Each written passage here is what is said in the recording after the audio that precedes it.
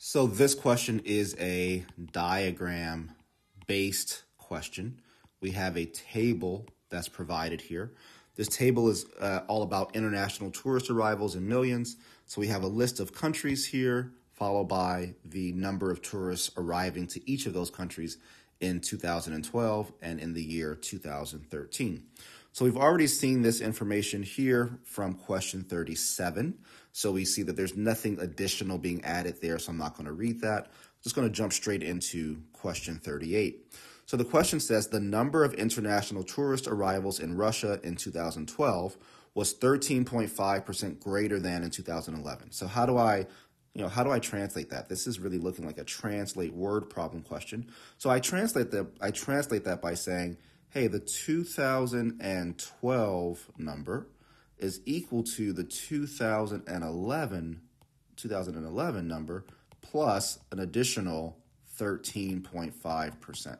This is not accurate, obviously, because these are years, it's not number of people, but hopefully it kind of makes sense. However many people showed up in 2012 is equal to however many people showed up in 2011 plus 13.5% of that value, right? So let's keep reading. The number of international tourist arrivals in Russia was K million more in 2012 than in 2011. So the 2012 number minus the 2011 number is going to give me a K value. What is the value of K to the nearest integer, right? And then we're trying to just figure out, well, what is K to the nearest integer? So let's plug some stuff in that we do know. We do know the 2012 number. We know that in 2012, Russia received 24.7 million people. We do not know the 2011 number, so I'm going to call that X. How do I write 13, in fact, this is a 13.5% increase, right? How do I write 13.5% increase? Well, 13.5% increase is the same as saying 113.5%, right? We want to have all of the people who came in 2011, right? So 100% of them, plus an additional 13.5% on top of that 100%. And altogether, that is what will give us the number of people who came in 2012. So that, again, represents 113.5%.